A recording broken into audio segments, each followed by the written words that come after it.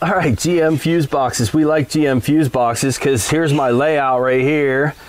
I know you guys can't see that, but I mean, it's exactly what I'm looking at right here. It's not a mirror image. It's not backwards and sideways. Like that relay right there, right, is that relay right there. Other manufacturers take note, right? That relay is that relay. 57, big giant fuse. It's 40 amp. You're not going to see that. Here, let me get you this one. The big giant 40 amp one right here.